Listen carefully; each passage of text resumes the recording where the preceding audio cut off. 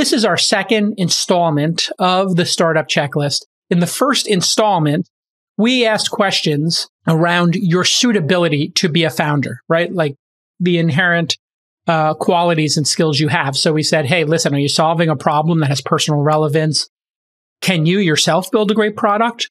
Or question 3, can you recruit elite talent to join your team? 4, do you understand your ideal customer profile and who your ideal customer is, who you're selling to?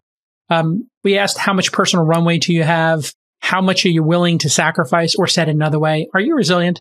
Do you have a bias towards action? And we unpacked why that's important. Do you need a boss? Do you need somebody to be monitoring your work? We asked that question in the first 10 questions in our checklist. Do you make excuses and do you wait for permission to do things? And can you build a startup flywheel? And do you even know what one of those are? So that was our first installment. Today, we're going to cover business models for your startup. It's critically important for you to understand your business model because what we're doing here in Silicon Valley and in the venture capital space is we're giving you milestone-based funding. You hit a milestone, we give you money. You hit the next milestone, we give you more money. That's typically how this goes. And you have to build your credibility and you have to build your performance over time to get more money to fuel your vision. If you can't hit the milestones, you really are unlikely to clear market with venture capitalists. So it's one of the beautiful things and also one of the brutal things. In fact, it's brutal, if I were to pick a word. It's beautifully brutal in that you perform or you're out of the league. It's basically that simple. If you're in the NBA, there's a certain number of slots. You're in competition to be on your team and to make the 15 on your individual team. If your free throw shooting sucks, if you don't work hard in practice, you're just not going to get a seat, right? On the bench or even in the starting lineup. Same thing with startups. So let's get into it right now. First question I want to ask you. So this is our 11th overall question in the startup checklist. So I'll refer to it as question number 11. And you can go to thisweekinstartups.com/checklist. And you'll see this whole checklist. We're going to put it into a Notion page, our favorite wiki. And you'll be able to go down there and see my notes. And it's live right now. You can go check it out. And we're hoping that this becomes a living, breathing document. Maybe you remix it. Maybe you take some of the questions I'm asking here, link back to it, give it credit, and take one of my points and debate it. Maybe you write a full blog post out of it. Maybe you do a Clubhouse or Twitter Spaces or call in, room about some questions on this checklist, or you adapt it otherwise for yourself and build upon it. So founders know what the important questions are to ask themselves. So question 11, pick a business model that easily aligns with your product or service and customers. So what do we mean by this? There are many business models in the world.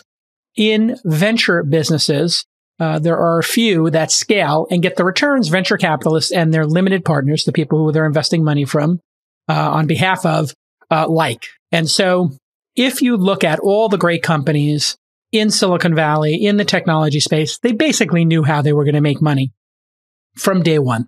Now, sometimes they waited till day 500 to turn on that business model, i.e. an advertising startup like Google might spend a year or two just perfecting the search engine. Instagram might spend a year or two just perfecting their image-based social network. And then when they hit some level of scale, they turn on advertising. And that's one of the business models, advertising. Advertising business models are great, but they are not the only one. There are subscriptions, right? You can subscribe to a product or service, be it Calm.com for meditation as a consumer, or be it Slack or Notion for your enterprise. So the business model needs to match the type of product or service you're offering, and it needs to match and be effortless for your customers. Now, if you're providing a free service that people are unwilling to pay for, let's say social media is not something people are willing to pay for because there's so many choices of free products out there, well, getting them to pay for it might be hard. Previously, people thought that getting people to pay for content as consumers would be hard because, Netflix is only $12 and look at how much you get from that. Why would anybody pay for a subset of that meditation or a subset of that dance videos or a subset of that exercise videos? You get the idea. Well, if they're really world-class and better than what's out there, then people will pay for it. And we've seen that through a lot of the investments we've made. Fitbod and Calm come to mind, Steezy and other ones. So imagine if you pick the wrong business model, right?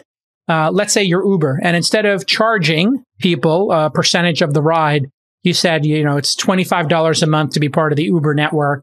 And then we take no percentage of your rides, right? The rides are just between you and the driver. It's a membership club. Well, people did try that, actually. There were people who had concepts around that where people would either donate, like Sidecar, or maybe there would be a monthly fee to be part of this marketplace. But that would have added a ton of friction. What people wanted was just obscurify or just abstract what I'm paying to Uber for the service and just make it easy. I don't want to pay a monthly fee. Of course, if you look at a company like Costco, Costco exists because they have a very compelling concept. You buy in bulk. Other services don't have buy in bulk. They sell you things as you want them. You can buy one croissant or 10, but you're not forced to buy 24 like you are at Costco. So different business models will work. But you want to make sure that the business model is elegant and simple. Elegantly simple is what we're looking for here. We give you a meditation app, you pay us. We give you software, you pay us. We're a marketplace. If you get a customer, we take a percentage of it. It's really simple, right? So let's look at number 12 on our checklist is focus. You need to focus on a single business model. So ask yourself in this question, are you focused on a single business model? That would be how I would frame this question. Are you focused on a single business model? Now, why is that important? Well, it's very hard to build a product and to find customers for it. And then it's hard to get them to pay, right? But then to have multiple different revenue streams when you're starting out means you're taking your team and cutting it in half. So we typically see this when somebody says, I'm going to build an advertising-based business. They don't hit critical mass. Then they try to turn on their sales team. Their sales team is selling, but the advertisers say, oh, it's not enough. You don't have enough reach. So why would I buy an ad buy? I want to spend $25K. The most you can take from me is $2,000. I'm going to go just spend my money on Reddit or Twitter or Facebook or Google, right? So getting bogged down in multiple revenue streams, in that example, the advertising people might say, okay, now we're going to charge a subscription. So now you have people trying to sell a subscription while another half of the is trying to sell advertising. One side of the company is trying to restrict access to your content in order to get people to pay for it. And the other side is trying to sell. And we saw this at the New York Times, right? They were an advertising-based business. They were trying to get more and more people to the site.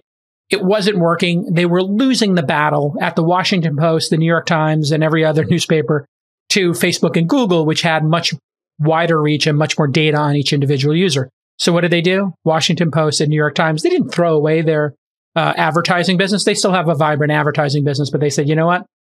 The number one business is going to be subscription. Let's make that the majority of revenue. And they just turned around those giant aircraft carriers and, got them to face in another direction and go in a different direction, which was subscriptions. Really hard to do. Really hard to do.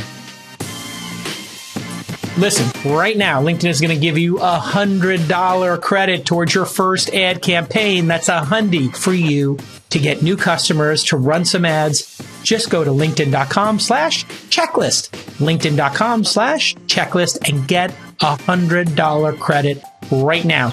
Now, let's look at your startup. Let's pretend you're about to launch a campaign. It tested well. Your entire team is happy. The creative's great. It's going according to plan, but you have this thought in the back of your head, and you should have this thought for a reason. How do I ensure the people I want to target will be in the mindset to receive my message? Well, the answer is LinkedIn. Why? Because when you market on LinkedIn, your message reaches people who are ready to do business. LinkedIn equals business, business equals LinkedIn, LinkedIn business, business, LinkedIn. We all know that's the case. If you're there, you're doing business, right? And that means your advertising campaign will work as hard as it can as soon as you launch it. Because there are over 62 million business decision makers on LinkedIn right now, waiting for you.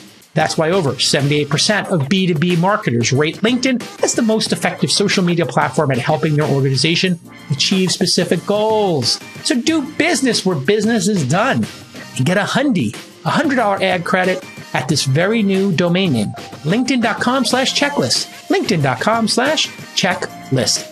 One word, terms and conditions apply because they're giving you $100.